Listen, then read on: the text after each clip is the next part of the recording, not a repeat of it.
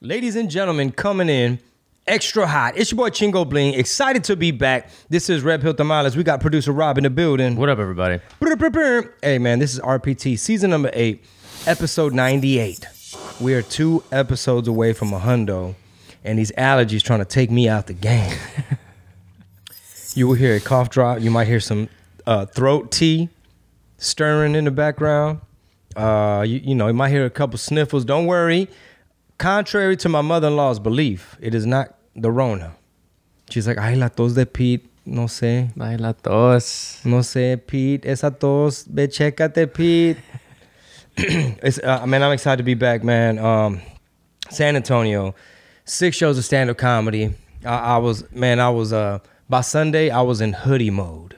I was like jiu-jitsu. I'm in the dojo. Like you coming to watch Canelo work out. Yeah? This ain't that Canelo fight. You gonna see Canelo jump a little bit of rope. Bruh, I'm glad see Canelo throw them jazz. This is how we're starting off, honestly. Like this is back to like a semi-regular schedule, but after we get through some announcements, I want to talk about these San Antonio shows. All right, for sure. Yeah, we got announcements. But yeah, for sure. Next stop though. Yeah. Raleigh, North Carolina. Very excited. October 24th. Irvine, California. Back to the West Coast. November 3rd. H-Town, November 5th through the 7th. And we just added Las Vegas, November 11th. I'm going to holler at my boy Lil Moco. I'm going to see if he can stop by. Salt Lake City, November 18th. And that is all we have right now. It is a freedom of speech tour. Get your tickets now, chingobling.com. Join the newsletter. I am super shadow banned, but the word's getting out, man. Hey, Chingo's promoting that newsletter. Rob's on top of it. We're getting the word out. We're staying in the loop. We just opened up a Discord chat app page. So as long as you sign up to the Patreon, you unlock access to go chat with other TIA members and just have there's a general chat section where everybody gets to just kind of meet and greet and kind of send funny shit and talk about what's going on in their cities because it's different all over the country. It's fun. Excellent. Yeah, guys, stay connected. They kicked me off TikTok. I'm having issues with Facebook. I'm in Instagram probation. Newsletter. Join the Patreon. The podcast is really what's saving our behind because people are finding out about the tour dates. It's like we blowing past the firewall. We told y'all censorship was coming. Yeah. I want to start with something, man. Before we get into all the topics, think about how things are going for you. And from time to time, do a comparison. Was I better off in 2018, 2019? Obviously, it's before the pandemic, which is a big variable. But, am I better off now than I was in 2018, 2019? Is there more control, more censorship, less freedoms, supply chain emergency, inflation through the roof, mandates, putting a strain on families, whatever happened to my body, my choice. We're having to import oil after just being energy independent. We were on our way to becoming an exporter. You see the ports are looking crazy. So hopefully it's not going to be a dark winter like they promised. Yeah, for real. And if you're not stocking up, and I'm getting a lot of messages, shout out to the TIA that send me messages to my personal Instagram at RobGTV where they're like, man, been listening to the podcast, definitely starting to stock up on extra stuff. Like they're doing the same things where they go to the grocery store and they just get that extra sack of this or that extra bag of that or that extra TP or towels or whatever, paper ammo, towels. extra gun. Whatever you got to do. Yeah. My Patriot Supply, if they're still available, some of the stocking food. Hey, don't shout them out because I got to log on and get some shit. Right. And I'm scared they're going to sell out. So yes, absolutely. A shout out to everyone that listens, everyone that tunes in, everyone that spreads the word, all the patrons, patreon.com/Red Pill Tamales. So San Antonio, dude, I got to watch Chingo do his thing on Saturday. Went into town, visited some family. It was like a birthday weekend thing. Took the twins to their grandparents, all that jazz. And I hadn't seen a set since 2019, like early 2019, maybe summer 2019. And you don't know what to expect when a comedian or comedians in general weren't able to do their thing for a year. You weren't able to do open mics. You weren't able to tour. You weren't able to just hit spots you were supposed to hit. And I knew it was going to be good because I see Chingo very regularly and always stays sharp, and it's just what he does, right? 20 years in the game. But when I said I was genuinely blown away, and people at the table that I was sitting at, they were not shocked that I was shocked because I wasn't shocked. I was just like, holy shit. And I walked into the green room after and I told Chingo, I was like, if this was on HBO or Netflix tomorrow, this would be an absolute blockbuster. You being you're like, you think so? I thought the early show was better. You're your own best critic, right? But dude, it was out of this world good. Oh man, bro, I'm happy to hear that, bro. I'm happy to hear, especially coming from you because you understand comedy. You know me well. So for you to say, no, that was really good. And I literally was like, bro, man, honestly, I was in my head. I wish you'd have been at the earlier show. What was it about the earlier versus late show? Because usually the later shows are where you're at, no? Sometimes you just have a little bit of doubt, or you just kind of get in your head and you start overthinking, like, am I being too laid back and conversational? Should I crank up the energy? Wait, was that a little bit too much delivery and cadence on that line because I'm trying to force the energy? And like, what's up with this table on the right? They seem distracted. You know, it's like, wow, that waitress back there is really loud. You know, I wonder what my friend Rob's thinking right now. Ah, man, he brought friends. I hope they're having a good time. So sometimes you just really that's where the black belt jiu-jitsu shit comes in. Hell yeah. By the way, did I do a little jiu-jitsu bit at the show you were at? Yes. Okay, yes. that might have been the first time I ever tried it. By Sunday, man, that shit was kind of tagged up. Had some act outs. I rearranged some of the surprises and punchlines, and it's looking like a little baby bit that we might just, you know, you're like in the laboratory, like this one's showing some promise. We might let it get a couple, you know what I'm saying? Before, you know, starts running, grow a little bit of baby legs, little Deadpool baby legs. Yeah. Did you watch Deadpool? Deadpool, yeah, that's the superhero. Yeah. So when they chop his legs in half, and he's got the little baby legs, little weird baby legs in the middle of the movie. But anyway, funny you say that about jiu-jitsu. We went to a sushi spot. Her sister lives on the Riverwalk. We stayed with them one night, and the sushi spot's at the bottom, like underneath the apartment complex or whatever. And Dawn was wearing her Renzo Gracie shirt, and the server, this hipster dude with a man bun, and she's like, "Is that a jiu-jitsu jersey or a jiu-jitsu shirt?" And she was like, "Yeah." He's like, "Oh, nice." And I just look around. I was like, "Yeah, it says Renzo Gracie. Yeah, it's a jiu-jitsu shirt. You fuck." He probably don't know a lot about that. Or he did. And he was just trying to be cool with it. Like, "Oh, is that a jiu-jitsu shirt? Cool, you know. I know who Renzo is, or I know." Anyway. Yeah, he's a big YouTuber too. Yeah, for sure. I'll be doing the tutorials sometimes. No, I'll just be watching the motherfuckers. Yeah, the Gracies are great. But no, man, again, back to the show. Fucking great. Awesome. They loved it. And those Saturday shows were packed to the gills. Like they were around the block, down the street. Dude, man, you said Saturday? Yeah. Okay, I believe it was I can't remember which shows it was where I had some guests and they like, I don't know, maybe we didn't turn in the guest list in on time, but they like oversold the seats. They're like, we're past sold out, we're to capacity. That was Saturday. Like fire marshal. Yeah. So I guess for one of the shows, they couldn't accommodate my guests, and I had to text people like, hey man, sorry, I know you and your wife got a hotel room. Yeah. You know, man, could y'all do tomorrow? My fault. And it's just like a pain, you know. So I'm going to stay on top of that. I was just thoroughly surprised that even though I'm super shadow banned, the word got out. I mean, we tried running the Facebook ads and things like that. So we're trying to figure that part out. But the patrons really came through. Just San Antonio, man. San Antonio got my back. And we gained some new patrons too, because a lot of people didn't even know that we did a podcast or anything. Super shout out to them. Chingo made these stickers that he's been handing out at shows. It was cool too, because some people, I got fist bumps, but nobody like stopped me, which was cool. Like they were just like, I'd go to the restroom and coming back, somebody just, give me a fist bump or whatever. I was like, oh cool, maybe he listens to the podcast and knows who I am or whatever. But it was like the trifecta. It was definitely the podcast. It was definitely the newsletter, because I still heard some people about that. Like, hey, I didn't even see any ads, or no, he was in town, didn't see any posts, but I got the newsletter because she has one, you have one. And then the Patreon, obviously, the TIA. So that was like the trifecta that I don't want to say was solely responsible for, because we did have some ads running from the Her Apparel account, but it's just trying to make it happen around all this censorship. Yeah, so I'm going to do a better job on tour of promoting the podcast, but definitely sign up to the newsletter. It's free. Please. It's free, and we're going to do our best to make it worth your time. I want to send some recipes, maybe just some cool exclusive content that's like, man, open it up. Check us out.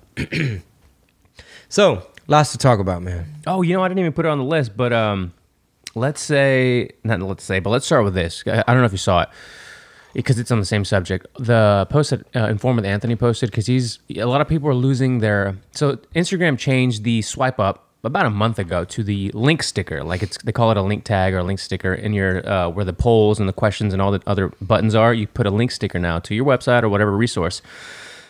I don't know, maybe a dozen conservative leaning, moderate right kind of people are getting the same notification, beginning October 25th, beginning November 2nd, you're going to lose access to a lot of these creator tools. And a lot of them have that link sticker as the one that's highlighted as you're going to lose access to your link sticker. if you don't know what it is or you've never had it and you don't have a need for it, it's like whatever. But when you're a journalist, when you're somebody who's, selling tickets, you're somebody that's selling access to whatever, and that platform takes away that's a big deal. And it's all because of the way that, they talk about things and the kind of content they put out. So I kind of wanted to see if you'd seen that. And it's a red flag. Huge red flag. Because you got to look at it through the scope of like, you got midterms coming up, you got 2024 coming up, you still got a lot of chatter of things that maybe are unsavory to the Silicon Valley oligarchs. Right. You know what I mean? Silicon Valley liberals. Mark Zuckerberg, he gave over $100 million or something to help Biden win. Yep. Messing with voting and these third-party little organizations. So it's no secret that big tech loves to shadow ban and silence, certain type of people. But if you look at it from the timing perspective, it's a red flag because it's like, okay, how worse will it get between now and 2024? What other things they're going to start cracking down on? Google already said, you ain't finna be on our video platform talking about anything that don't fit the climate change narrative. Get out of line. You will be demonetized. So first it's like, we going to take away your link sticker. Yeah. We going to take, you can't do this. Oh, no more stars on Facebook. And they're just like social credit scoring you to death. Like, this is the behavior we're trying to incentivize and penalize, and you ain't gonna make no money. Oh, you want to be on our platform talking all that? We gonna get to herd immunity due to what is it? Natural immunity? Yeah, natural immunity. Like the solution is a lot of people got to catch it, and then we'll stop it in its tracks. Not one size fits all jab. Force you, possibly causing a super germ in the future, which will really make an impact.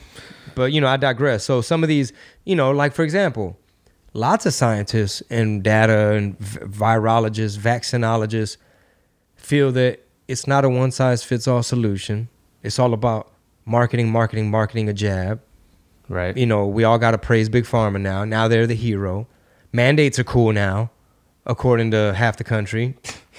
Oh, medical apartheid. Oh, my body, my choice. That's no longer a thing. Oh, you going after pilots, bus drivers, truck drivers. We already having a supply chain crisis. And I know a lot of people on the left, they see the bare shelves, Joe thing. They're like, nah, man, there's a lot of factors. Okay, I'll give you that. There's a lot of variables. Everything from regulation in California where you got all these containers ready to get unloaded. Oh, but there's a labor shortage. Oh, and the truck drivers, there's this new CARB thing. It's like California Air Regulatory Board. Meaning if your truck is 3 years or older, you can't pick up or unload in this bitch. So it's all this regulation. And then Pete Buttigieg is on motherfucking daddy paternity leave, being a good father and shit. Like, hey, man, we got a mission. We got to unload this shit. The American public, it's a supply chain crisis. We should have been, see, look, they gave Trump a hard time when he was like, no, we need to bring back our stuff to America. We need to build in America. We got to be tough with China. We got to play this tariff war and this and that so that we could be, it's like wartime. We got to bring it back. It's too much of you get backlogged, it backlogs the whole fucking supply chain. What did you say that was that in California? CARB? Yeah, CARB. I think it's California Air Regulatory Board or something like that. That's crazy. Okay, yeah. California Air Resources Board is effectively enforcing heavy-duty diesel vehicle regulations in support for California's clean air goals. If your vehicle does not meet safe and clean air laws, you could be subject to fines, temporarily lose the ability to operate in California. And then Biden could ease up on regulation, causing diesel gas to be cheaper to get more trucks on the road so that the shelves have supplies. And we ain't out here looking like motherfucking Soviet Union. I even saw an article, they trying to make bread lines cool. Like, it's actually, no one asked the Soviets. What? Yeah, it was something. I was like, are y'all serious? Like, nobody asked the Soviets if the bread lines were like a form of community and you get to meet people in the bread line. Bro, come on now. I hate to sound like super exaggerated or hyperbolic and stuff like here on the podcast regularly, but you can't help but ignore a lot of this stuff. And when you go to liberal type sources or left-leaning sources, they really try to sugarcoat this shit. They try to just they're like, be patient. Stuff. They're like, it's a thing. It's a part of the process. It's good for the economy. Yeah, inflation is good. Whoa. Come on, dude. No. And they catch me making me feel like I'm the crazy person when I do say like, hang on a second. That's they gaslighting you, bro. Right, man. You can't give me not one example. I dare any economist. Find me an economist that could justify saying slow growth and high inflation is good. Find me an economist that says hyperinflation is a sign of good times to come. No, some would argue we are already in a recession. We are already in stagflation. It's stagnation growth, high inflation, while cost of goods are going up. So your real wages, when you factor it all in, is low. And a lot of these charts that they show, they call it core inflation, where they don't factor in food inflation and fuel inflation. They leave everything else in there and they go by core inflation. How are you going to take out food and fuel? That is like the cornerstone nucleus of where your expenses and inflation and cost of goods affect you. There's this post that we have on the What They Said page that was from weeks ago, maybe even a month or two ago. But it's this one right here where it's how today's liberals see the world. And it's a little kid like, wow, a place of make-believe, right? It has all of a sudden gone viral. I don't know if you've noticed in the last 24 hours. It has almost 100,000 views. Wow. Comments are coming in like crazy. It's got like 3,000 like hearts or likes or whatever we call them these days. And people are going at it in that comment section. And it's really funny. Like, how are the liberals defending? What are they saying? Like, let's see. Like, y'all don't know what y'all talking about. Well, here's a few of them. How Trump supporters see themselves. And they misspelled themselves, but it's okay. I don't like being a word Nazi. How conservatives read an article about science written by a person who thinks a man died then came back to life and watches over them despite their inability to practice any positivity from the Bible. And it's just, there's a lot of that, right? Like attacking some of the core values of I guess, a conservative. Yeah. But there are some other ones that, and I know you don't like going at it. I don't like seeing other people go at it, but sometimes it's so dumb. Like the argument is so bad that even fans are just people are like, okay, I'm not going to let this go untouched. But well, I think that meme, it's going viral because it's so open-ended that you could watch it and apply your own thing. So for example, if the whole pronoun thing, is a red flag to you, and you watch this, like a world of make-believe, like a world where there's no women and there's no science. Right, exactly. It's postmodern. Yes. So if you look at things that way, you can apply that.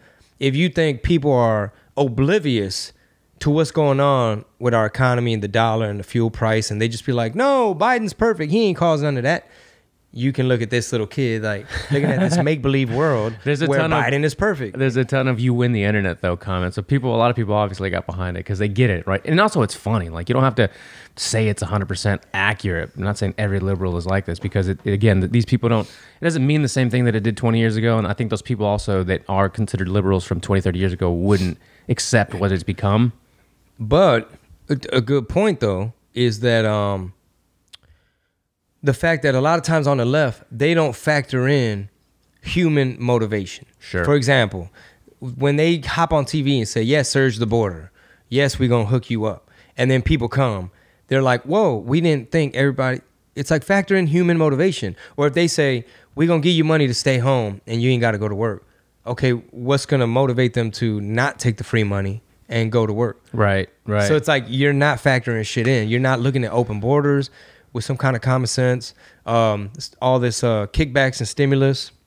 We're about to be at $45 trillion debt. Like that's what they trying to get us to by the end of the year. Like it costs $0. The White House tweeted. The White House official Twitter. The White House official Twitter is one of the most funny Twitters now you can go watch and read. Bro, this shit is like an episode of Veep or something where like you could just picture Jen Psaki. Like this could be a SNL skit. Like if I was in charge of SNL, there's so much to make fun of right now. Mm-hmm. For example, it costs nothing. That could be a viral. Like you remember when you used to have like, you're gonna live in a van down by the river. Mm-hmm. Those classic Eddie Murphy is buckwheat. Like those classic SNL moments. Yes. Chris Farley throwing himself on the table, or more cowbell. Love it. Right? Yeah. Okay. It costs 0 would be the new cowbell because I picture a fake White House set. It's Saturday night. Yeah. Jazz saxophone playing, the band. You got your host come out. All right. It's a White House looking set, right? And they're like, sir, many people, Americans are getting concerned with cost of goods, man, the fuel price, food, shortages, bare shelves. They're looking at us crazy. And now they're talking about inflation. They're asking questions about everything, critical race theory. They demand answers about this debt and this 3.5 trillion and why is this infrastructure and this. Just tell them it costs nothing. You want me to lie to the American people like with a straight face? Like, it costs nothing. They're trying to hype her up. She's like, but guys. And then they push her out and then she has to go out there and fucking tell the lie. Yeah. It ain't right in your fucking face. Like you dumb. Dude, it costs $0 as a new $0. cowbell. That might be something I have to try to work on somehow. Kind of like the Despacito post that we posted just now, where it's Let's Go Brandon. Dude, how did the song Let's Go Brandon go #1? It's right behind Adele on the top 10 charts of iTunes. I saw it's #1 on the hip hop charts. Oh, no way. Man, bro, like I get it. Some people who are down with the trend, maybe they don't even know why they mad at Brandon, but yeah, it truly is becoming popular. And I feel this is what I was trying to predict to Marisol this morning. Yeah, because I said, hey, I decided to pull up the clip, one of the first clips we put up from my Periscope. It's like 18 minutes. It's like, why did Chingo Bling vote for Trump? Mm-hmm. And Frank went in there and cut out some pieces of my rant. But I was telling Marisol, I was like, people are gonna look back at this shit like 2 years from now, 3 years from now, 4 years from now, and if they notice that we're not headed in a good direction, we're not better off, we're headed to kinetic war over Taiwan in the South China Sea, whoop-de-whoop. Excuse me. These people trying to crush the US dollar. I was like, there's too many persuasive people out there.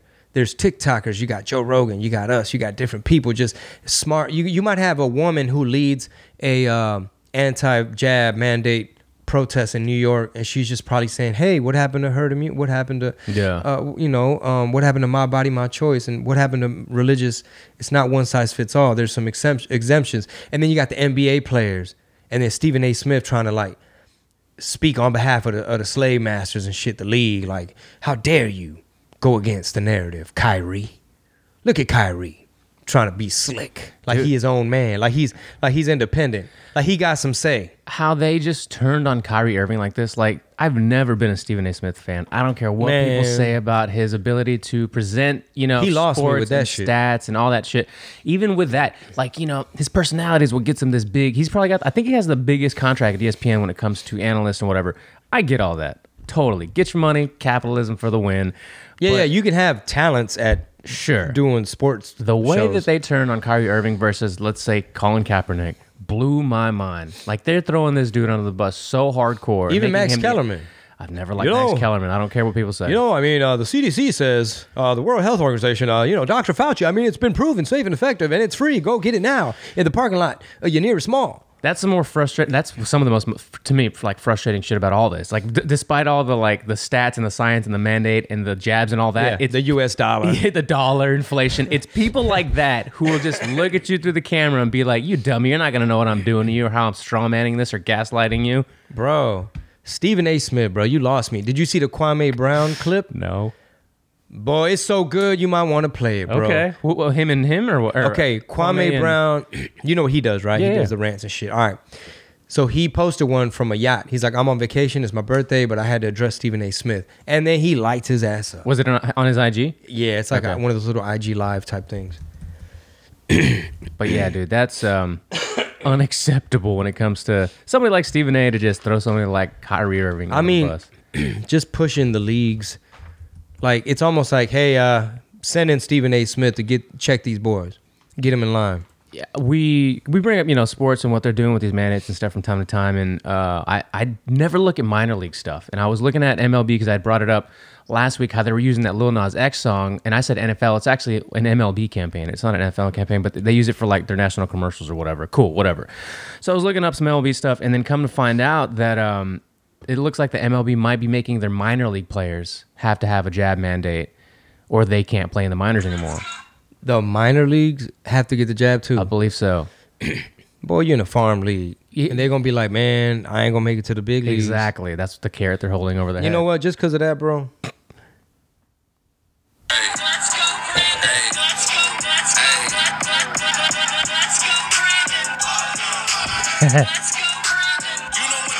Number one? Number one.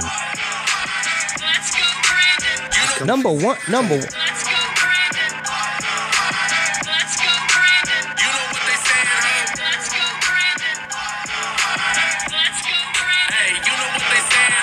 Dude, you're gonna have to come out to that in Raleigh.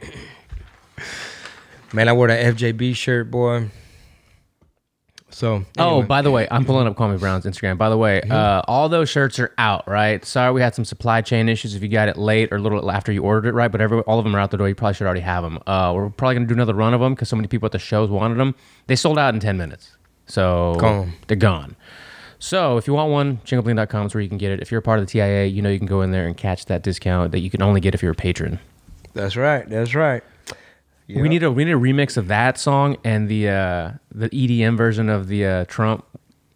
What do you mean? Like I got to put a verse on it? No. Well, that'd be cool too. No. We need that song, that Let's Go Brandon song, that's number one, and that Trump song that you tried to come out to one time, where it's like it's like yeah, what was like, it? It comes from China. Yeah. We need that. Why do you call it? Why do you call it? Isn't that racist? No, it comes from China. Let's see.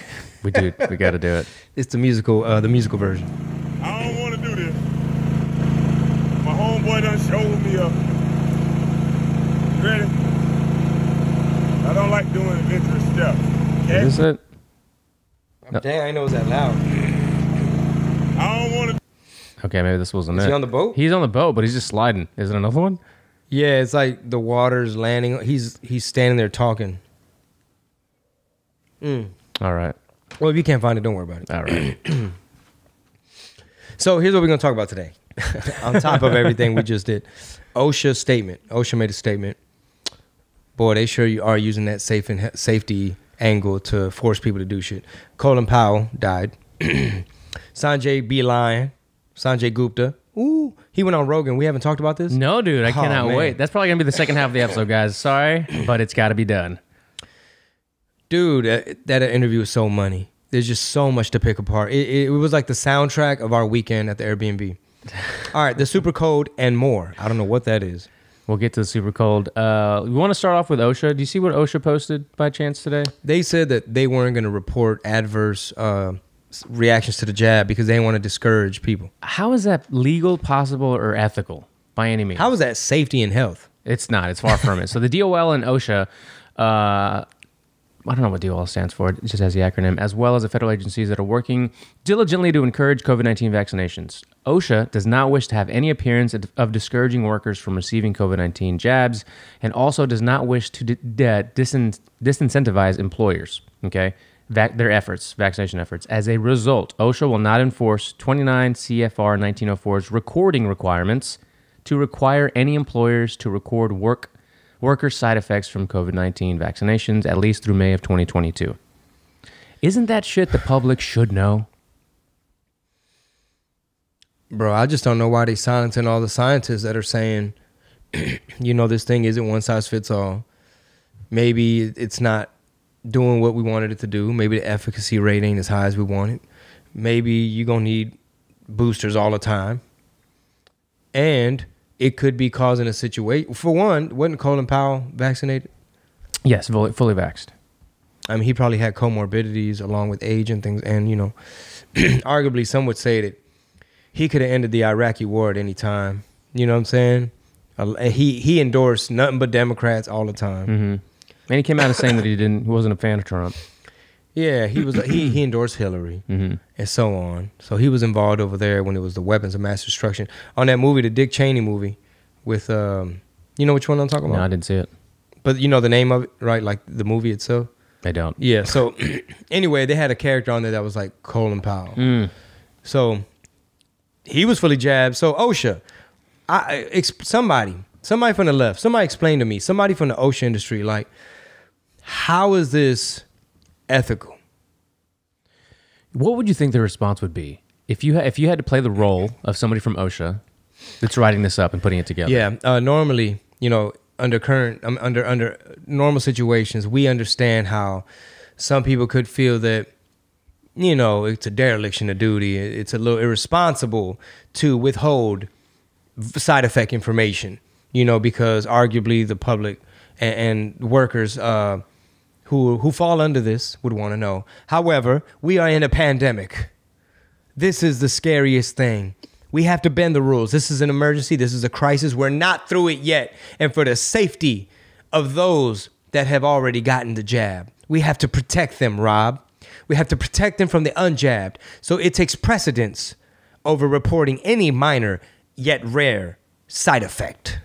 That was pretty good. That somehow is, that should also be an SNL skit. Because all these agencies that are trying to cover up for this administration, like all the rules that they're making that don't really make any sense, try to make them funny. Try to make them make sense. Even in a joke setting, probably people would be like, what? Why?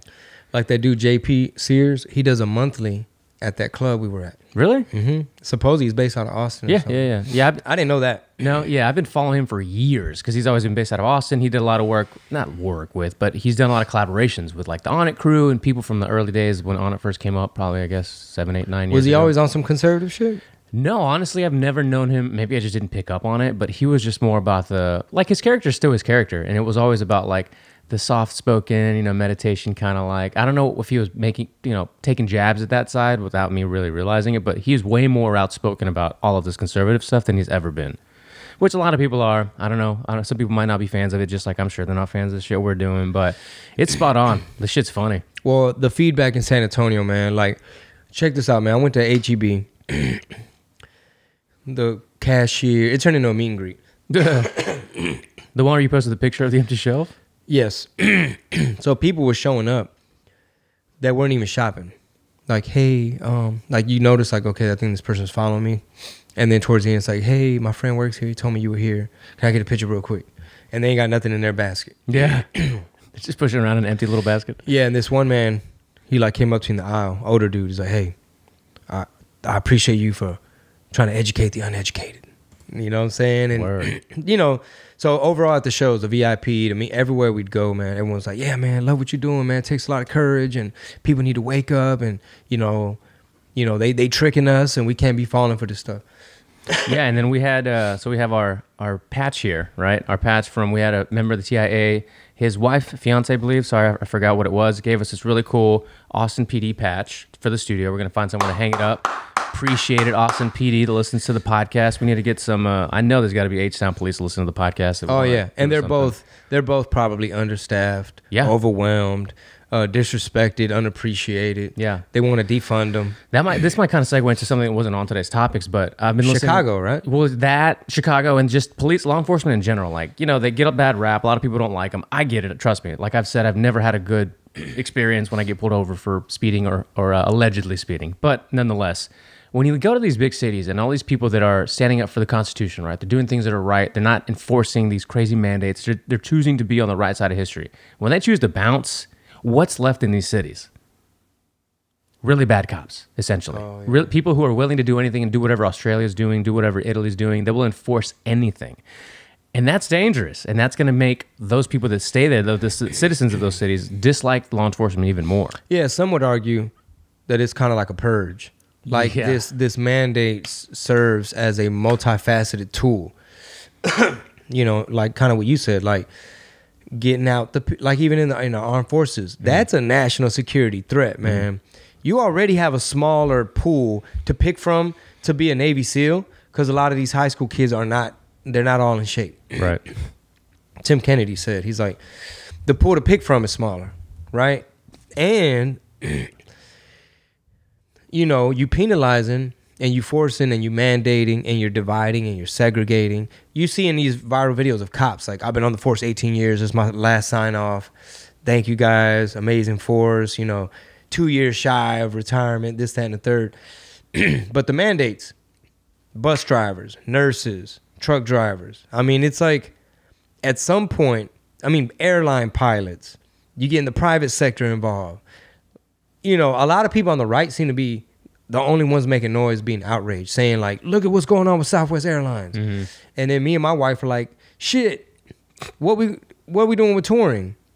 Are we gonna have to be the RV family? Am I gonna be that dude that's holding the line, not gonna get jabbed? I can't get on that plane. Or are we just gonna podcast and no more tour? I tell people that from time to time, like, hey, if you're gonna catch a show, catch it now, because ain't no telling between China and AI and open borders and motherfucking scientism and all this other shit, censorship, shadow banning. Yeah, shout out again. The newsletter, chingobling.com, is one of the best way, if not the best way, to make sure everything stays rolling smoothly. Because then if you can't catch a flight, that's no bueno. Yeah, man. So those are major concerns for sure. The super cold. So speaking of mandates, go ahead. Before we go into super cold, we were just talking about. I got off track. Vax mandates for cops. We were talking about Austin, Houston PD, Chicago PD. Oh, right. Is scheduled to lose 50% of their force. I think like as of last night midnight. So we got to check that. But Mayor Lightfoot, she cares more about COVID than crime, which is already bad. So it's like y'all have already all these murders every weekend. There's babies getting shot in drive-bys. You got vice lords, gangster disciples. You got all these gangs right there in the South Side. And you about to lose half of your police force? Dude, that's so dangerous for those cities. Imagine if that happens at all the major cities. Like if you lost, just as a round number, 10%, 5%, fucking 2% of law enforcement in those big cities where there would be so many different parts of the city that would have no coverage from law enforcement. Especially communities of color. Yeah. You know what I'm saying? Working class communities, black and brown people. That's the part the Democrats don't like to remind you of. Who is this going to affect? So, hey. Who do you ask? Don't mind me. I'm just a coconut. Some of y'all won't ever even listen to this. What do you think people like Lori Lightfoot? Because there's no way that like a lot. I say this, but who knows? A lot of people like her won't remain in their positions of power for much longer. Like when they're up for re-election, it'd be hard to believe that they would keep those positions, right? What do you think people like her do after this? Man, that's if our elections even. How auditable are elections? I mean, how much corruption is there in these markets? So in other words, will Lori Lightfoot lose? I would like to think there's a lot of, dude, anytime, you never know if it's trolls or if Twitter's a real place or anything, but like anytime Lena Hidalgo or Houston Chronicle or Mayor Sylvester, what's his name? Sylvester Turner. Yeah, Sylvester Turner, these different people, or they'll be like, for example, Abbott will do something good. He'll be like, I had to send some, DPS down there to help at the border. Or, hey, guys, y'all can't be mandating shit over here. It'll be full of comments of lefties just like, oh, my God, can we just roll him off a cliff already? You know what I'm saying? Damn, you're going to roll wheels off the cliff like that? That's what they be going in talking about. That's why we need to turn Texas blue. And look at this bullshit. They want us out here dying like Florida. How dare you get rid of mask mandates? The one rebuttal to all those comments should just be this. Can you point me out to one blue city that's doing it right, or even a blue state for that matter, that you want Texas to emulate or Florida to emulate? Well, guess what, Rob? There's a ton of people that will argue with you because in their mind, and listen up, y'all. I know it might sound crazy to y'all because it sounds crazy to me. In their mind, Governor DeSantis is ruining Florida. He is killing people. They are dropping like flies. It is very dangerous, Rob. Oh my God, Texas, they're dropping like flies. So many cases. All that freedom, all that fresh air. Who would ever want to live like that? Meanwhile... and they're living in a fucking polluted ass, homeless ass city. Meanwhile, the number of cases in Florida has dropped drastically. Have you seen that? I heard about it, but it won't be on the mainstream news. Absolutely not. You're going to hear that from two Mexicans in a studio talking about it on a podcast. With a mini split. With a mini split and a flag hanging over our shoulders and a cowboy hat on a cactus because no one else is covering shit like this unless it's independent media. But you would tell, let's just say they're like, yeah, well, California's doing it great. Not true. Not true. Let's pull up numbers. You can look up stat for stat. You can look up mandate for mandate. You can look up how many people are leaving versus coming. It's just not the same. Amount of lockdowns, like draconian measures, like ain't even effective.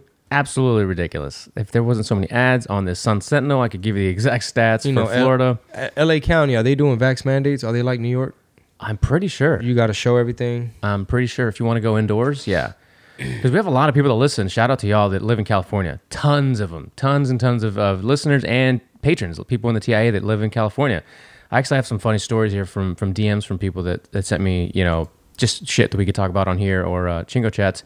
That's crazy, man. And they would love to leave if they could, but it's just not the reality for a lot of people. They have to stay put, whether it's for kids, jobs, or what have you, or it's just not the right time. The means aren't there to leave that fucking place. And there's a lot of entertainment type people that ain't even from there that won't. They kind of won't leave, or they're stuck there, or they feel like that's still the place to be. Maybe that's why they're mentally stuck there. They might be mentally stuck there. They think somebody's gonna pick them out of crowd at,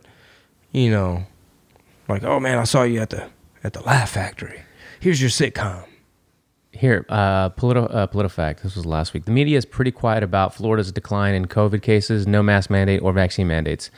PolitiFact said that was mostly false. They said, you know how they have their little meters? Yeah, name the stat again. This was an Instagram post that they tagged here. Okay, so the media is pretty quiet about Florida's decline in COVID cases, no mask mandates or vaccine mandates.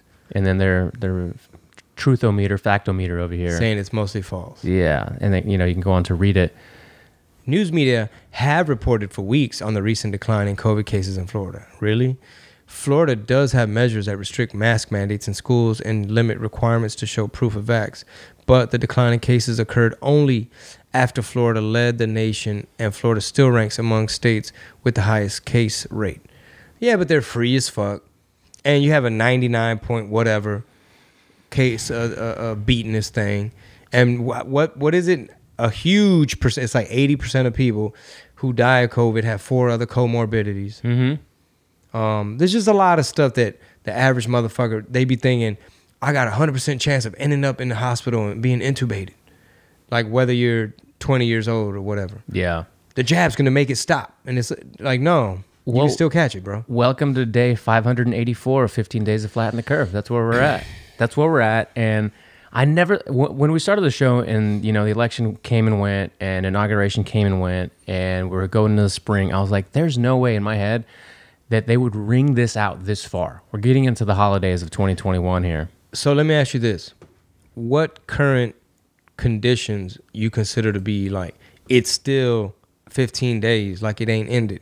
Like what is it that you can't do or what are they doing to extend it? Well, for one, these mandates, right? These 6, whatever Joe Biden's Build Back Better plan, whatever 6 pillars, that he calls it, that it consists of. At the helm of that is this mandate where they're bullying big corporations to get their employees to get jabbed. They're pushing this narrative that it's a pandemic of the unvaccinated. This fear-mongering kind of, that's really the pandemic, right? Is like how much fear is being pumped through, terrestrial radio, through the television to people who will eventually, and we talked about this last week too, they're going to break them down. A lot of people will be broken down by the time the next election comes around. Who knows where we are as a country, right? But as free-wise. But right now, it's people are really torn between, it's not a bad thing that the government wants you to take this jab. It's not even about being anti-jab. You can't even say jab anymore, by the way. You know how we talk in code online? You got to say poke, because now they done caught up with the jab. They done caught up with the jab. They'll hit you with that World Health Organization or the whatever tags, which always suppress those posts. It always less eyes see it. So use poke.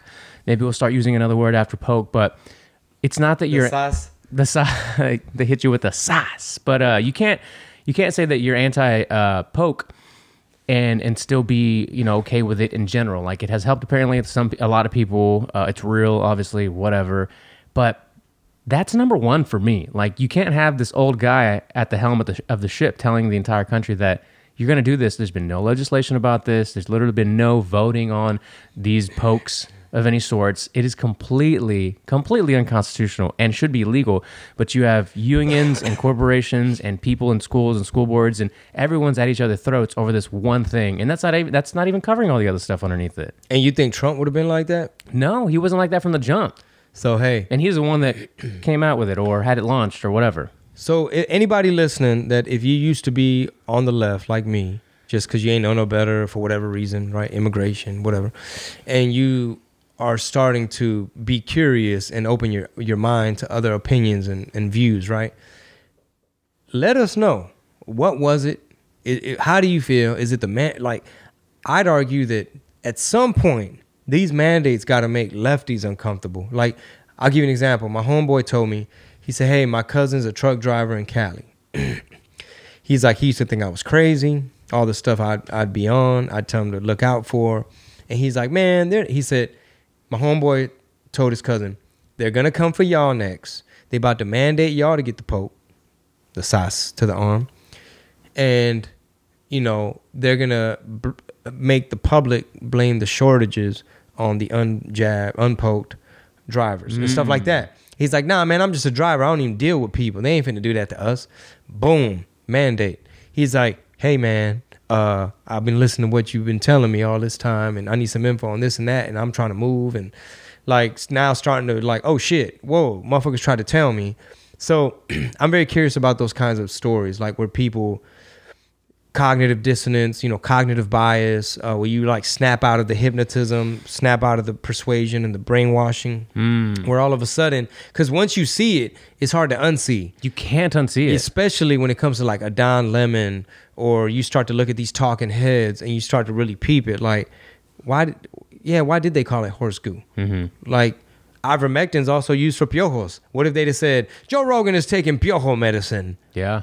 You know what I'm saying? Probably did say that on Telemundo. Yeah, medicina para piojos. That's funny. See, that's some more SNL shit right there too. Yep. But yeah, I'm curious, you know, because like I said, a lot of the feedback lately, people at the shows are like, hey man, dude, you telling the truth, bro. Like, people, they not wanting to look and pay attention. Like, they can't ignore some of this shit. And I'd argue that mandates, I mean, not everybody is pro-poke. Sure. I'm pretty sure people are going to start to be like, man, would Trump have been on us? Because all of Trump's crises were media manufactured. It's all like, oh, Stormy Daniels said this, or supposedly he said this, and you know he was mean, and this, and could this mean blah blah blah blah blah? He's a fascist, you know, he's Hitler, and it's like he wasn't the one asking us to fucking mandate this, that, and the third. What is he? Now we listened to the Sanjay episode, and we'll get into Gupta and his nonsense on Rogan, but what is the argument right now for people that don't take it? It was still, you know, we always say like, you know, you could pass it on to grandma and grandpa and, you know, have them get severely sick, but old people were the first ones to get this poke, right? When they rolled it all out. And then, you know, other people started taking it voluntarily. Great. Now it's available to anybody that wants it. Okay, cool. Go get it if you believe that's what you want to do. But if you get it, okay, you get the poke and someone else doesn't get the poke, they have to get it in order to keep you protected, right? That's all these memes that you see. Yeah, that's where the logic starts to kind of... It's out the window. It goes completely out the window. One of the people that I was with, he has somebody in the family who... Everyone had the poke in the family except for this one person, and they didn't want to get together with this person at all. The whole family had got the fucking poke, but they wouldn't allow this person to come... It was a member of their family? Yeah. They wouldn't let this person come into the circle because... And not only not come into the circle, but basically ostracized from everyone else. And it's like they finally just submitted and they got it because otherwise they could not be a part of the family basically anymore. And it's like, but it doesn't make any sense. They all have it. They all got poked. They should all be protected. They should all have great immunity. You know, what sense does that make? I'm starting to lose my mind about this. Well, I mean, don't even take it from us. Take it from the inventor of the mRNA vaccine, dude named Dr. Robert Malone. He's one of the main people saying we're going to make shit worse, forcing this on everybody because the virus is smart. It wants to figure out how it can replicate and work around the defenses because the poke itself is going to be designed for like a specific spike protein or what have you. So the virus is going to morph in. It's like you give a whole bunch of kids antibiotics and they don't all finish it and you just get this little super bug now. So like I said, don't take it from us. Take it from all these world-class scientists, virologists, vaccinologists, lots of people in the scientific medical community who, you know, for one, why'd y'all have to change the definition of poke? 3 times. To include, oh, it doesn't really protect. Oh, okay, well, okay, so it's a therapy then. Yeah. Can we consider it a therapy amongst, you know, all these monoclonal and this, that, and the third? There's a lot of therapies. Can you just lump it in with the other therapies, or it has to be the motherfucker you must, or you cannot participate in society? Like, and not just those therapies, like over the counter, like, well, not over the counter, but prescription type therapies, but just things you could, supplements, right? Vitamins and minerals that you could take. not a lot of that gets talked about unless it's through an independent, source. Like my stack of stuff, which I don't even know if we've talked about it, but like what I've been taking ends up being the same thing that Crowder talked about when he got sick. He didn't get COVID. His wife got it. His mom and dad got it. His mom and dad are in their 70s, I think, or 80s. What is it? What do you take? It's NAC, vitamin C, zinc, and there's another one. Shit, I have it on my phone. But I've been taking this for months now, and knock on wood, whatever, superstitious thing, but I've been good, right? And I've had almost a ton of the closest people around me have it at one point or another.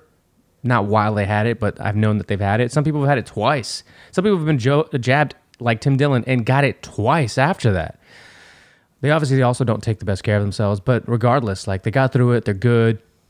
It's just like there's a lot of therapeutics out there that could help you from getting sick, but it doesn't go talked about. And even like what Rogan was saying on Sanjay with the Sanjay episode, like if it's really about health, then you would hear a lot more of these talking heads and politicians saying, hey guys, one thing we've really learned is that poor health and we got to drop some pounds, and diabetes makes this shit worse, and now's the time that we really can't afford to have other shit going on. It weakens our immune system, and it's a public health thing that motherfuckers get to moving and quit eating so fucked up, right? And Sanjay's like, of course, these motherfuckers always got to find the other angle. Sacarle la contra Rogan way. He's like, well, it's an emergency now though, so you can't expect, everybody start doing sit-ups and then all of a sudden type of thing. You know what I mean? Let's get into that episode. Let's get into it because there were so many things about it, and halfway through it, I was like, this is frustratingly annoying. Like just the way he would just like backpedal, he would just try to go skirt around topics, skirt around things Rogan was asking him. Bro. Yeah, go ahead. But I had to muscle through it, and I'm glad I did, but go on. Yeah, because there were, exactly, I agree. There were tons of moments like that. I think even towards the end, he's like, don't you think it's fishy that all these suspicious activities with these suspicious characters in the Wuhan lab and how this shit started, and you're not allowed to question the origins of it, and you had Dr. Peter Barrick and Peter Daszak and Francis Collins and Ralph Barrick and the Bat Lady, and Sanjay's like, yeah, we did a whole segment on CNN where we went to the NIH and we saw how to grant money, and he's like, but did you see Rand Paul question Fauci and how he was like gain of function? He's like, yeah, and it seemed like they were arguing over what is gain of function, and you know what I'm saying? And then he's like, but don't you think it's funny that basically we know it came from there, and can we trust the CCP? He's like, well, he's like, hey, we're going too fast. We're going too fast. No, he's like, can we go back? He says, just the fact that you are hesitating, he's like, that pause alone. He said, if I told you right now, do you think Jamie started the pandemic on purpose? He'd be like, no. Yeah. Instantly. But we're pausing with these motherfuckers. And there ain't enough outrage with that shit. They want us outraged at each other. There was a clip from yesterday. Well, it was probably from a couple days ago where he went on Don Lemon after. Yeah. Did you see it? I saw that little bitty clip. Okay. So disappointing. Because he's like, yes, but it wasn't approved for COVID. Ivermectin was not approved for COVID. So this is just a clip. First of all, how brown did Sanjay look when he was on Rogan? He looked super tan. His skin, yeah. This man had natural, authentic. He was coming across as an authentic Indian brother. Yeah. You my Indian American brother. You a neuroscientist. Much respect for you coming on here on Rogan's platform, stepping away from the norm. Boom. They had him back next to Don Lemon. Boy, they caked on so much damn powder on this. To treat COVID-19. Let's watch. He did say something Look about at all that powder. ivermectin that I think wasn't actually correct about CNN and lying, okay? Ivermectin is a drug that is commonly used as a horse dewormer. So it is not a lie to say that the drug is used as a horse dewormer. I think that's important, and it is not approved for COVID. Correct? That's right. That's correct. Right. It is not approved for COVID, and you're right. I mean, the FDA even put out a statement saying, basically reminding people, it was a strange sort of message from the FDA, but that said, you're not a horse, you're not a cow, stop taking this stuff, is essentially what they said, referring to ivermectin. Now, I think what Joe's point That is... it has been approved for humans, but not necessarily for COVID, right? Yeah. That's correct. So What fucking a smug. Bitch, man. What a bitch. Sorry if you have kids in the room. Them liars, them lawyers called Sanjay back on that screen so fast. Sanjay, Playboy, didn't we tell you not go on that damn podcast? Get it, powder him up. Powder him up. You saw how ashy his lips were looking on CNN? Bro. He looked like it was Halloween and he was trying to play Frankenstein. Listen, it's like this Matrix is doing us a favor by making some of these things happen. Some of the things where the people like Pelosi are saying the quiet parts out loud, and Biden freaks out. It's almost like the Matrix is glitching for everybody, and it's helping people see these red pills, right? They're getting these little crumbs of I hope so. I don't know, man. So, it's hard to snap people out of it. Bro. Crowder had one of the best takes on this, where he was like, look, just straight up, you can tell how cowardly a man can be when he's in his echo chamber versus met with some resistance. Paraphrasing, but that's kind of what he was saying. And this is a perfect example where he's got Don Lemon there. He's setting him up to knock it out of the fucking park. Just agree with me, Just agree, motherfucker. Don't say nothing else. Then we just meet with the lawyers, and they said it is not a lie, that it is used for horse dewormer. And that's the unfortunate part, because this guy's supposedly, a great neuroscientist. He's been in the medical community for a long time. He is the chief correspondent for CNN. And that's the kind of shit that he's trying to just peddle to the American people who trust the cable news network or whatever it's, called at this point. Cable entertainment news network. But that's shitty, man. If you're watching that and still like hanging on to that, full line and sinker, you are silly. Sanjay's not going to push back and be like, yeah, Don, but I think Rogan, and his audience, I think he gets a bad rap as this crazy kooky right-wing conspiracy dude. But he's a stand-up comedian, but he resonates with people because he's pretty transparent, authentic, honest. He has people from both angles. He really has these long conversations about these important topics. I enjoyed being on there. I think it was mostly positive. We hit it off. And of course, basically like you said, he wasn't used to getting no pushback on I know, but Sanjay, you're telling me that a parent who has some reservations about jabbing up their son, knowing that we got these new studies coming out saying they're going to get myocarditis. What about the myocarditis and this, that, and the third? And kids do very well with COVID. You know what I'm saying? He's like, yes, I know, Joe, woo-doo-woo. And it's like, yeah, but, and it's like, okay, so he said the same way you feel a sense of security getting the jab. He was trying to say, isn't it reasonable to understand where a parent might be coming from? I was thinking about this yesterday too, kind of preparing for this conversation about that episode. Is that when Rogan references to him having fuck you money, he's like, if you have fuck you money and don't use it like you have fuck you money, then you're wasting it, right? Like you're basically wasting the opportunity to have that. He's got so much money, so much influence, so much everything you could possibly want when it comes to influence and people and attention. He's got probably the most attention when it comes to talking about anything. I was thinking he's so liberal when it comes to talking to people like Sanjay. Like he's like, oh, he's such a great guy. When he changed his perspective on THC and marijuana, all that, I knew he was a good person. It's almost as if he's playing 4D chess with these motherfuckers. He's like setting them up a little bit. He's setting them up a little bit, but he went the entire time. He went 3 hours and 15, 20 minutes with them, and he kept his cool phenomenally, right? For all the shit that they were talking. He's like, you don't think that was defamatory? And Sanjay was like, I don't know. I bet you it is. Yeah. Like, I can get my lawyers on this right after this episode. I bet you it is. Yeah. But my point is, he can go that entire time and just be nice enough to maybe have other people say, all right, I'm willing to go on Rogan, just to get more of those conversations going, because he could easily just clap back at them and put them in their place. He could have easily jumped across that table. That too. And just popped his little brown head off, his super dark brown head off. All the makeup. Popped the makeup off his lips. He doesn't do that, right? He takes the higher road. He's like, I got all the money. I got all the attention. My platform's way bigger than any of your shows that you chief correspond on. So why be so combative, right? So I do applaud him for that. I think that's great. But I think we all know, we can see behind the curtain that he could continue with these factual points, put him in his place, but then you wouldn't have other people willing to go on a show. The reason Rogan has such a big target on his back is because he's making sense. Totally. You know what I'm saying? Why am I shadow banned? I don't know. I don't even know. You're making too much fucking sense. Instagram won't tell me exactly what the fuck. Did I come out dancing to Let's Go Brandon? Not yet. But I might. I don't know if I'm gonna have to do that on my backup page. I can't do it on TikTok. I'm not on there anymore. I'm pretty sure Facebook won't like it. But on Getter, Rumble. I mean, the reason Rogan has such a big target on his back is because, like, did you see The View? No.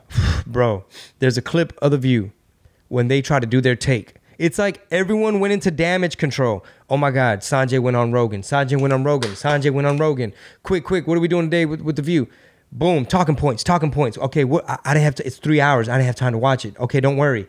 Here's in a nutshell. Sanjay went on there. This is probably gonna be one of the main clips where he's pushing back about the horse dewormer thing. Okay, go. Sherry Shepherd was the only one that stood up for him, was like, well, Rogan, he's a comedian and don't think you just can't take him serious. And people really love, he has a huge audience. She threw out some stats, how many listeners, how many downloads, how he ranks. And Joy Behar was like, Sonny Hostin said, yeah, he's a comedian. Are we supposed to take him serious now? And Joy Behar was like, well, hold on now, just because he's a comedian. But, basically, it's like the left mainstream media went on damage control to cover for Sanjay and CNN. Like, horse dewormer is not approved for COVID. And yes, it has been used for humans, but CNN ain't lying. CNN got caught lying on purpose, twisting up the truth to paint a false narrative.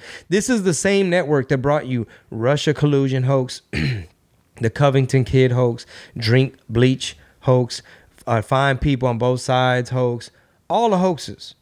It's the same people, same network. It's like they're putting tape on everything to try to keep it all together, to keep this whole narrative, this whole illusion together. But they're not even using like duct tape or Gorilla Glue. They're using like Scotch tape, and it's falling apart like at faster and faster every week. They're just like, no, this man's very alert and very capable. This administration is not incompetent. Bare shelves are a sign of good times to come. Inflation is not bad. It'll cause $45 trillion, gonna cost $0. China's our friend. Just going on and on. It did not come from a lab. The poke is the only way. It's stuff like this. It's conversations like this that give me a lot of hope for this podcast, this platform, and the people that listen. Because the people that listen will watch these clips. They'll share them with their friends. They'll help things that make sense go viral. Where I don't think that, despite how many troll accounts we might see on Twitter or Instagram or on tweets for Lena Hidalgo or whoever, I don't think there's enough actual people under those threads to make their post go viral, because it doesn't make any sense. It really just, if you just stopped and thought a little bit about it. It's just weird logic a lot of times. It's not even logic. It's just weird word salad. It's not even logic. It's like whatever you're trying to do with it doesn't make any sense. Yeah, inflation is good. Yeah. Okay, what? $45 trillion gonna cost $0. Back to the mandates. The mandates are the only way, are the thing that's going to sink that ship. Mandates are the only way. We have to fire all the nurses. It's going to sink that ship. We have to fire all the pilots. Without a doubt. We got to have National Guard driving school buses in Massachusetts. It's okay if supply chains are offshored. We've offshored everything. Domino's Pizza came out, as the CEO, and said, we need more immigration because we got a labor shortage. Really? Yeah. We'll look it up. Maybe we'll talk about it next time. But it's kind of like, okay, here's the part where major corporations show you that they benefit from open borders. And I saw a picture, I don't know if it's real, but it was McDonald's on the marquee. It said now hiring $21 an hour. Golly. So here come the iPad kiosks. For real. We'll talk about this probably some more too, but along with these jab mandates and people walking out on those, which are not going reported as that, even though some of them are and some of them may not be, because there are companies like John Deere who are seeing a strike from union workers that are, it's all pay stuff. Like, so a lot of the things are coming together, whether it's a jab mandate, whether it's, pay, whether poke mandate. Poke mandates, pay mandates, the whole things are kind of coming together. And it's not good all the way around, but it's not really going reported as such. It's not being reported as air traffic control and pilots don't want the jab. It's or John Deere, whatever. My point is, you're going to see more of this from all big industries, from all big corporations, from unions across the country, and all of that combined, because unions usually support, left-leaning candidates. And I think it was someone in California was a huge union. Just Gavin Newsom filed to have the judge of LA County, I think, remove the poke mandate for this particular union because they had donated like $1.5 million to his re-election. So they got an exception, right? So that's that kind of stuff. Like, oh, there's a hole in the ship already. Are you trying to plug this with bubble gum? And like, too many people are like, wait, why are you giving them exemption now? So it's crumbling. I just feel it. The only problem is a lot of people on the left not really paying attention. You know, they don't really get it. They don't really see it. They see things from a different perspective. You know, they believe Jen Psaki. They believe Fauci still. Like, even on my shows, man, you know, even though we had some Let's Go Brandon chants bust out, we had the Trump trained people in the house. They had fucking flags. They gave us some. Oh, yeah? Yeah, I'll put them up on this side soon. But real good ones. Real dope. One said like Biden sucks or something. But anyway, even though you had a lot of that, there was also people where it's kind of like, okay, I'm talking shit about Fauci on stage, and I could just tell they just like, why? What's wrong with Fauci? What did we miss? Did he have like emails leak or something, or what happened? Wait, was there a cover up? Wait, were they doing gain of function research? Like, people don't be up on all this shit because they just think like, nah, ¿sabes qué, güey? La política, no. Like, they don't really get into it. It sounds boring. Like Rand Paul, Pelosi, who are these characters? Totally. Chuck Schumer, don't mind what is that? Like, they pay attention to sports or something else. Yeah. They're not cool like us, Rob. That's goddamn right. All right, what's the last topic we're going to hit before we wrap this episode up? Which one you want to do that we haven't done? New study of 600 fell to 3% effective. Okay, so this was reported by the Daily Mail. Let me find this article here. You want to guess which poke it was? They fell to 3%? Yeah. Was it J&J? Yeah. Damn, bro, that hell ain't effective at all. Fauci tells people who got the J&J they should feel good about taking the second shot. It says it should never have been a single jab after a study found that protection fell to just 3% in 6 months. So after 6 months, it's like you never even got it. So you got it for nothing? You know, it's supposed to be the one-hitter quitter, you know? Like Chappelle said in his special, he's like, I got the J&J. He's like, oh, that was so good. Give me what the homeless got, or something like that. Yeah. Give me what they gave the homeless, or some shit like that. No, I think you said that's the most N-word thing I've done in my entire life was get the J&J. And then he goes into why it was masterfully crafted. Dude, yeah, I don't know. I know we already talked a lot about the jabs, but this is pretty crazy. And you can DuckDuckGo this or whatever you like to use. Daily Mail reports about the 3% efficacy of the J&J jab.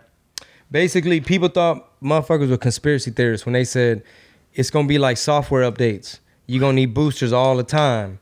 Software updates. That's a great way to put it. It's a different business model where it's like we get you in the thing, now you get in the update. Well, you know, and there's a good explanation for this if you just, you know, want to think it's whatever, natural, but Pfizer is like the 5th or 6th most owned stock by all of Congress. I don't know if you knew that. Wow. So the comments will be, and this makes sense, like, well, if it's the most effective, of course they have a lot of their stock in Pfizer, right? Yes, that is a good logical way to look at it. But if you go deeper, you might find some other reasons why they all have their fucking money in Pfizer. Man, let me get some Pfizer stock. Yeah. Real quick. There's this account I follow on Twitter that's like Pelosi. Have you seen it's like Pelosi trends or Pelosi? Oh yeah, all of her stock. That supposedly, bro, like she's killing it harder than Warren Buffett. 1,000%. Almost as if she got inside info. Yeah, it's called Nancy Pelosi Portfolio Tracker. It's at Nancy Tracker, and yeah, her and her husband, man, killing it. I mean, they're making hand over fist. Is there a way to just follow what she buys and then buy that? No, because that's actually exactly what I was going to say. The comment on one of the latest tweets was, "Can we all just do what she does?" And then they replied, "No, that would be considered insider trading. We'd all go to jail." Just by copying what she does? But you have to do it when she does it. Like when the results come out of what her gain was, she bought or sold or whatever at a certain time. We don't know when she does it. We just know what she did.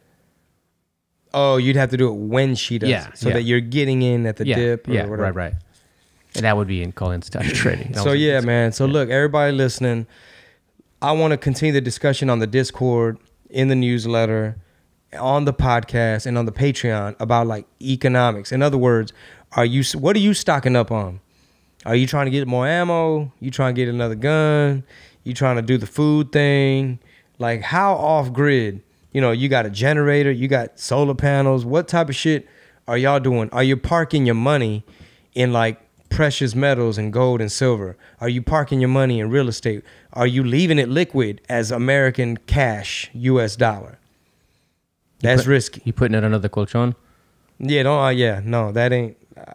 Again, you know, we're not here to give financial advice, but we would love to have maybe Chris Irons back on.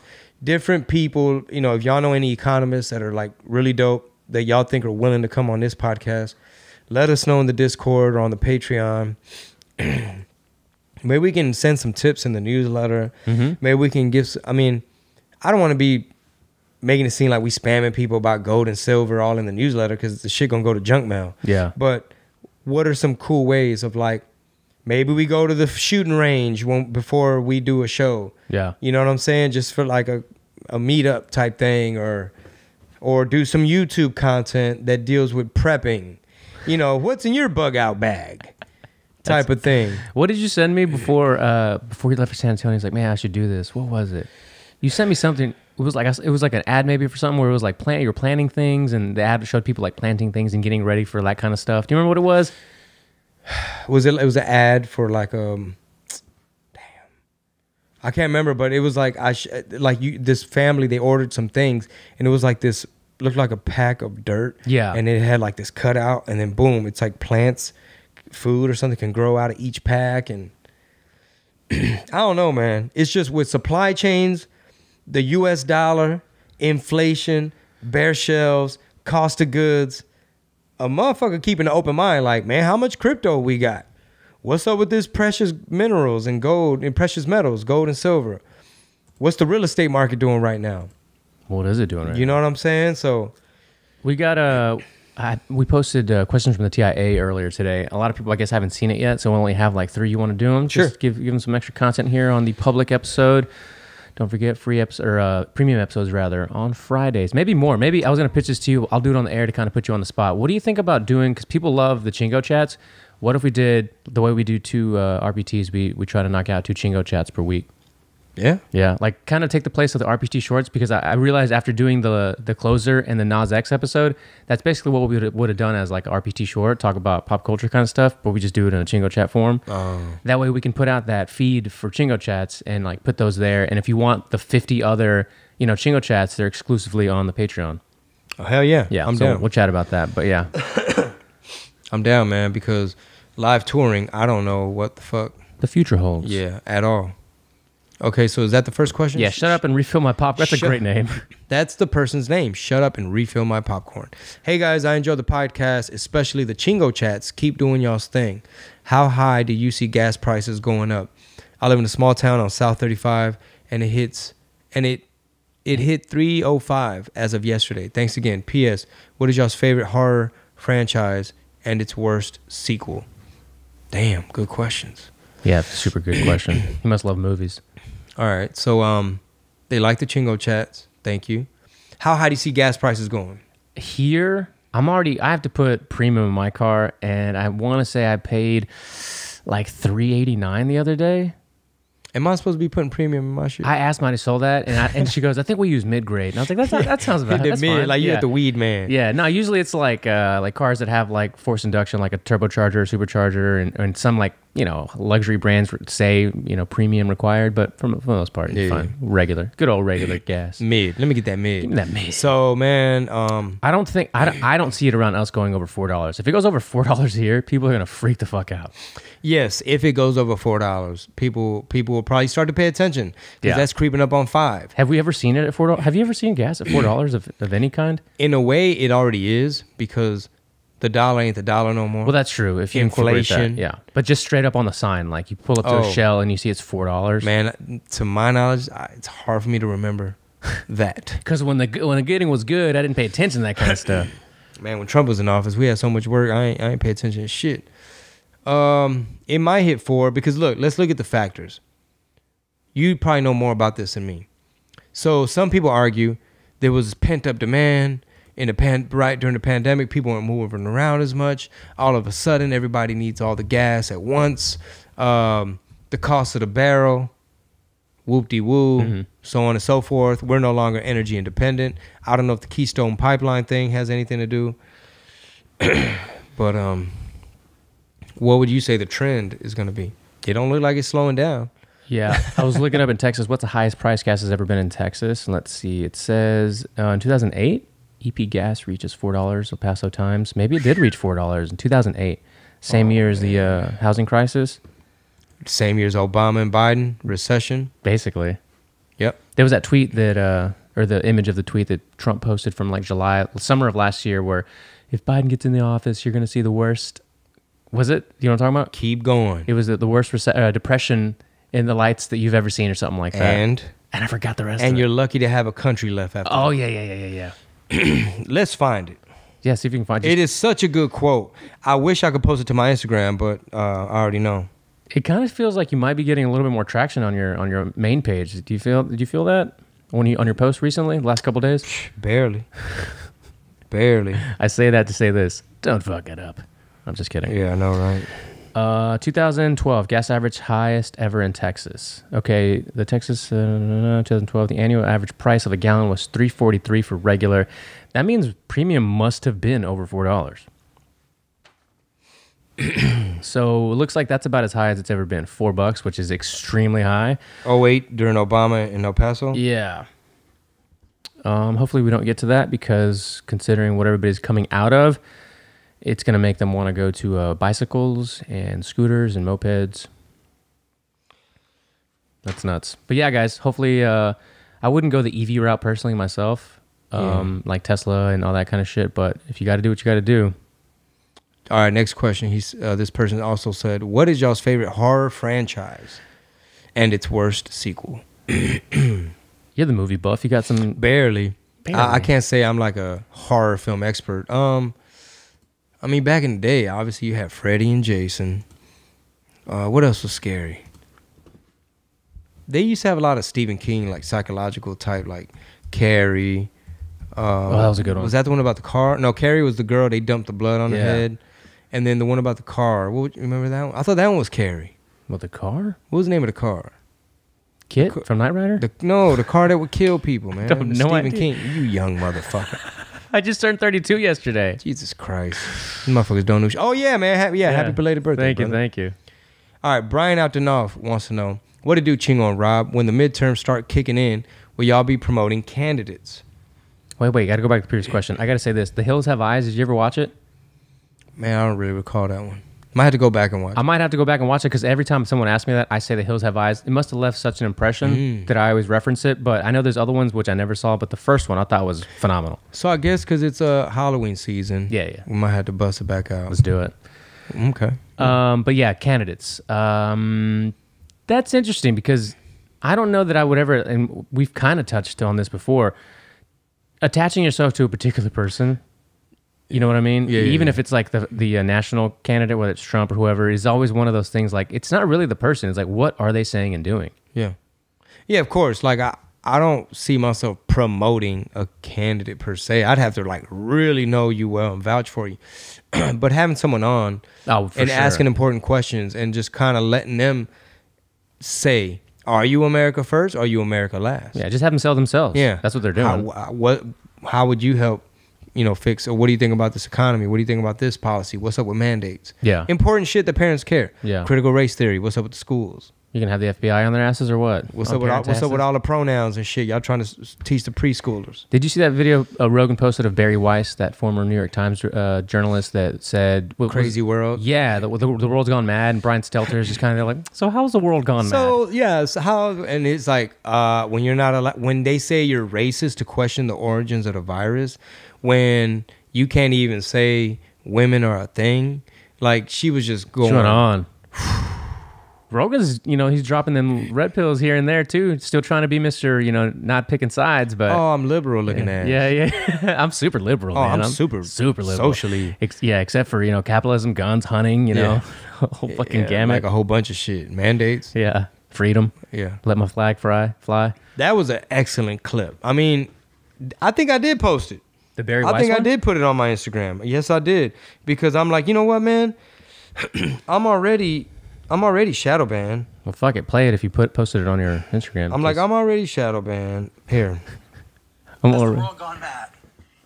When you have the chief reporter on the beat of COVID for the New York Times talking about how questioning or pursuing the question of the lab leak is racist, the world has gone mad. When you're not able to say out loud and in public that there are differences between men and women, the world has gone mad. When we're not allowed to acknowledge that rioting is rioting and it is bad, and that silence is not violence, but violence is violence, the world has gone mad.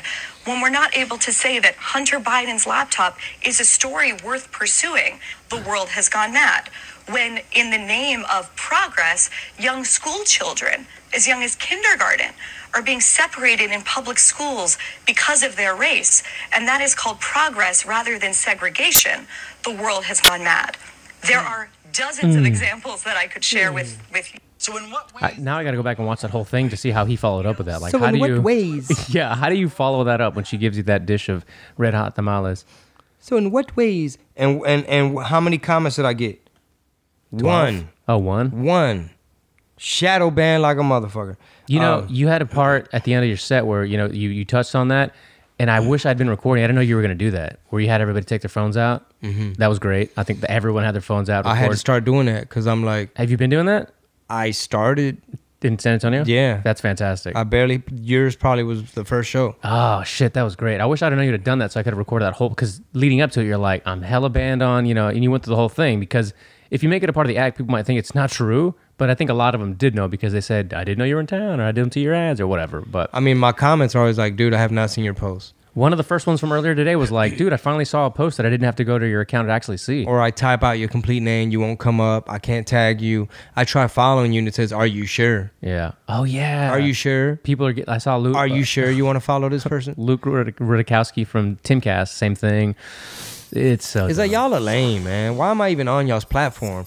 But we have to play within, you know, color within the lines, be on y'all sandbox, contort to all the rules, just so that we can somehow let you know we're on tour. We got a podcast, we got a newsletter. Check us out on Patreon and so forth. We're building a community over here, guys. Come join. For sure. All right. What was the last one? Is that Log G the last one? Yeah, Log G says, Shadow Band, hated on and still strong. Amor only shines when you polish it. Pura gente pesada. Nice. He had a comment, not a question. I like it. I like it. Hell yeah. We'll probably get all the participation. Yeah, we'll probably have more for the next episode after people see this. I know a lot of people are at work. A lot of these people are hustling constantly, so that's good. But that was good shit, man. Yeah, we covered some important stuff, man. Especially like, you know, the economy as we're heading into this Christmas season. People trying to get gifts. You know, I recommend Buy American. I need to make time, hop on Mike Lindell's website, maybe just get all my family pillows or something. Real talk, I really like mine. And I'm reading the book where, dude, it's just a nail biter, bro.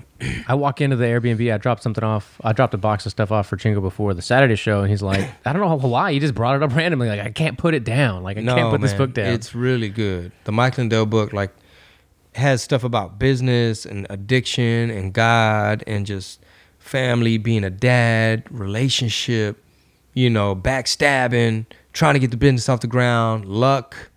You know what I'm saying? Made an infomercial. They told me it wasn't going to work. I had to fire the director. I had to fire the ad agency.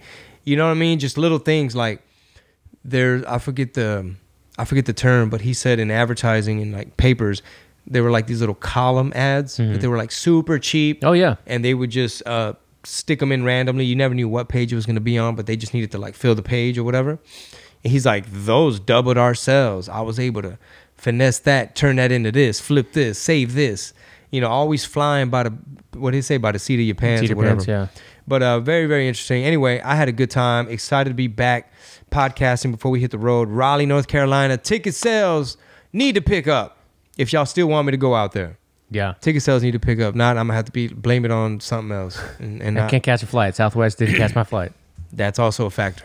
So anyway, we appreciate the feedback. Please continue to spread the clips. The podcast streams are going up. All the numbers are going up. The patrons are going up. We appreciate the love, and hit up the newsletter. Sass.